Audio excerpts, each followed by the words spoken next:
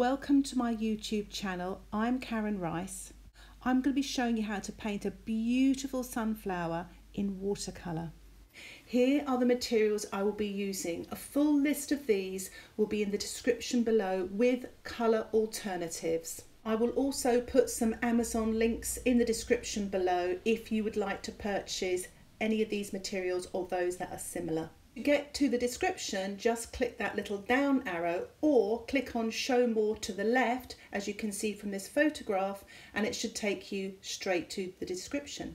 As I'm going along with the demonstration, I will talk about the materials that I'm using individually, but if you've got any questions, please put them in the comments section below. Shall we get started? I've actually drawn the sunflower in already. As you can see there, I'm mixing up a puddle of cobalt blue, and now I'm mixing up some cobalt blue with some quinacridone rust. You could use ultramarine and burnt sienna or some cerulean and burnt sienna, so there's some good alternatives there for you. And once you've mixed up your colours, wet your paper. I'm using my size 14 round black velvet brush. A link for that will be in the description below, and I'm giving the background that's all around the flower a nice soak. Once your sky area is wet, start painting wet into wet. I've started off with the cobalt blue using the size 14 brush, fully loaded, and I'm leaving little gaps to show the little fluffy clouds. And as you can see, when you work wet in wet, you get that lovely soft edge, and it's really nice for painting cumulus clouds.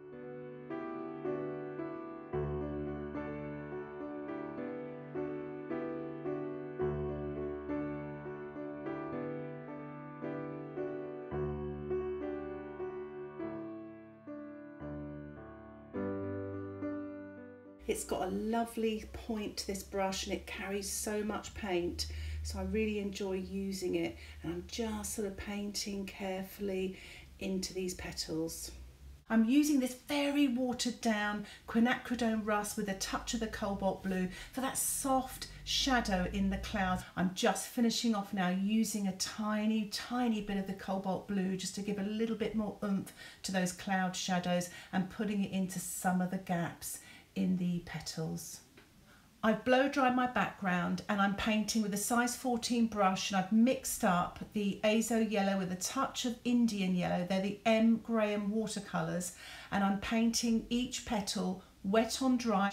If you want to use a smaller round brush, go for it, whatever you feel is comfortable, but really make sure you really load the brush so it's got plenty of paint. You don't want to sort of go on with dryish paint, if that makes any sense. Once you've painted each petal, drop a little bit of another colour in there. I'm actually dropping a touch more of the Indian yellow or even a touch of water. It just varies the shade of the sunflower petals. I have to say, to be quite honest, it's a joy to paint this.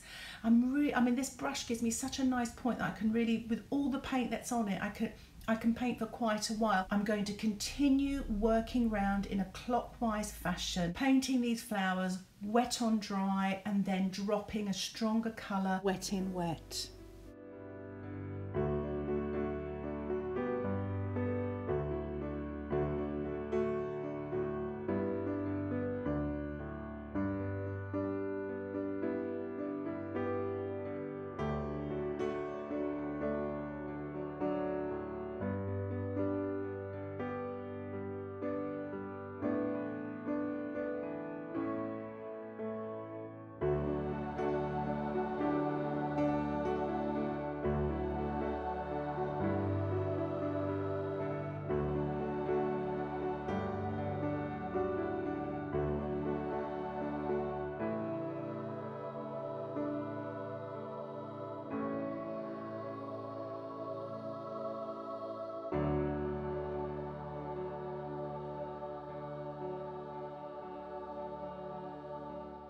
Once you've finished painting your petals, you can paint the centre of the sunflower.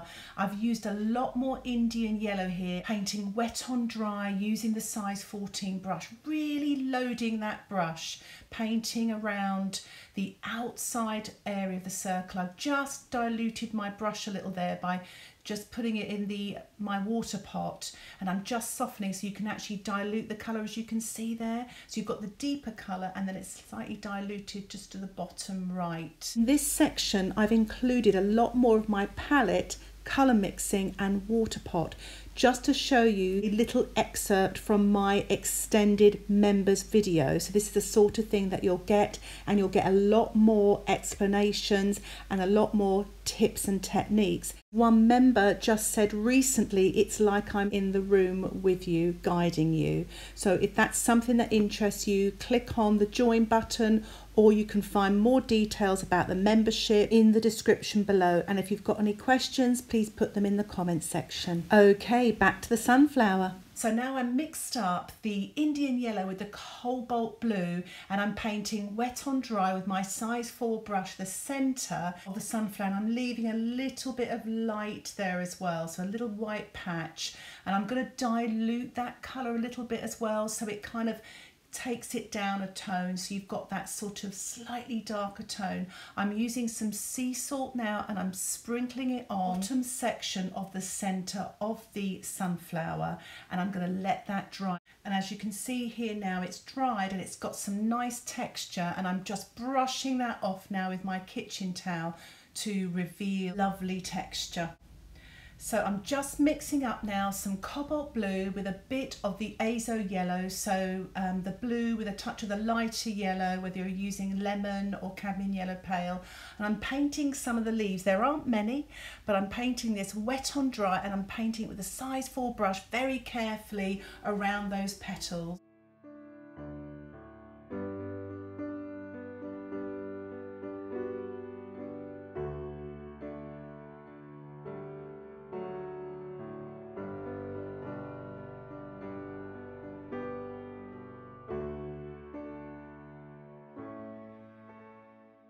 And I'm painting in some of the darker shadows and details on the petals, painting this wet on dry, and then I'm going to rinse my brush, take the excess water off, and just soften that edge. It's actually a really nice simple technique.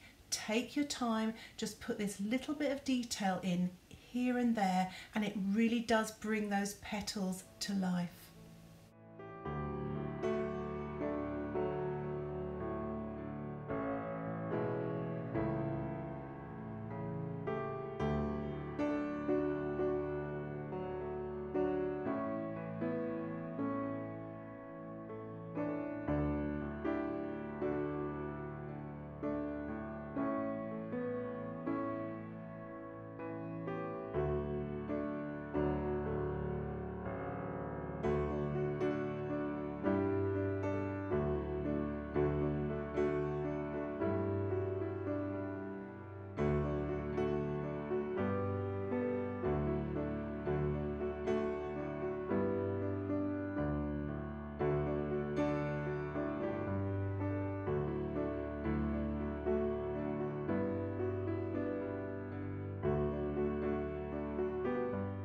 So once you've finished painting all the shadows and details on the petals, you can start to paint the texture and details on the centre of the flower.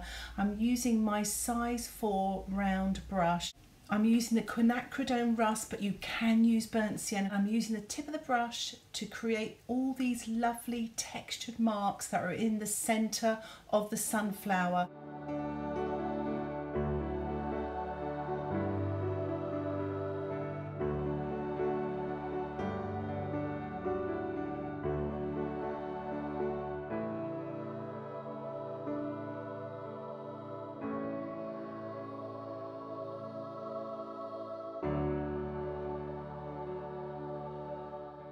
I'm just going to add a little bit of Paynes grey now to this wash for the very centre of the sunflower, because it's a slightly darker shade. It's exactly the same technique. I'm using the same brush, the size 4 brush, to create this texture for the centre of the sunflower.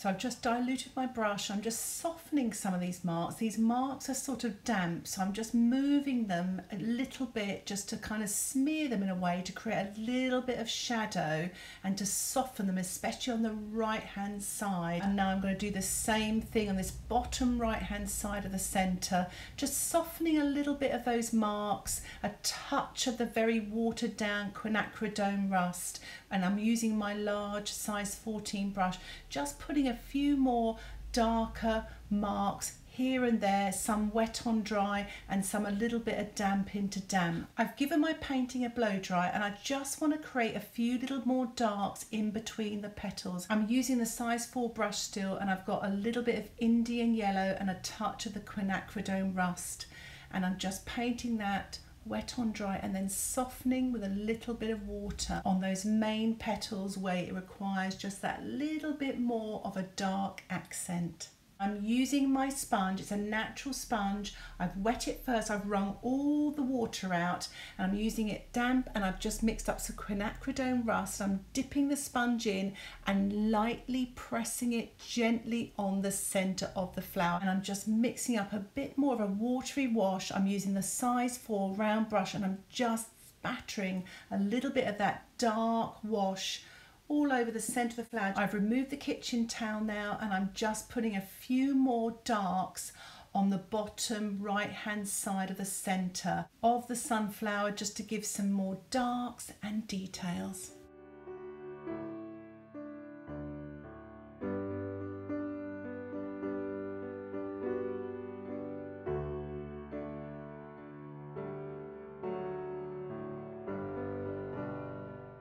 And I'm painting in some shadow colours on those leaves just around some of the petals.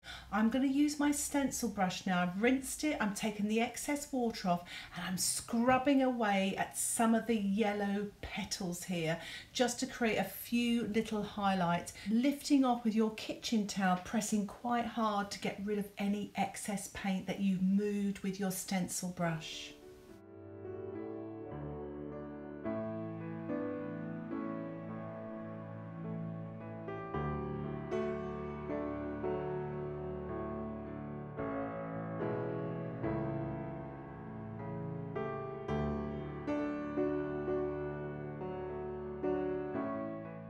I'm using the stencil brush now just to lift off a few highlights in the centre of the flower. If you don't have a stencil brush, you can use a bristle brush or a synthetic brush. Don't use a sable brush because it might wear out the point.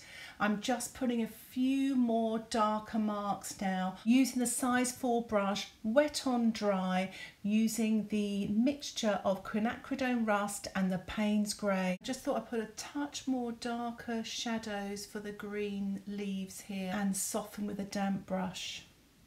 I'm going to remove my framing tape now, and it reveals this lovely white border which helps me to see if I need to do any more work to the painting.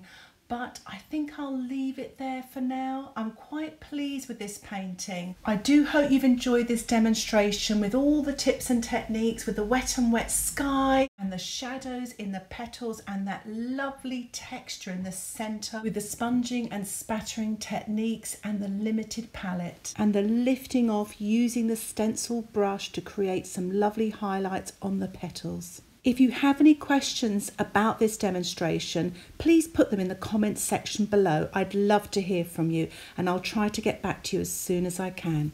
If you like this video and you'd like to see more videos like this, please subscribe to my YouTube channel and you'll get updates of my latest videos.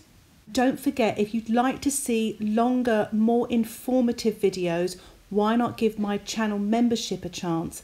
Just click join and you can cancel anytime. For more information about the membership, I'll put a link in the description below. Thank you so much for watching. Happy painting. Bye for now.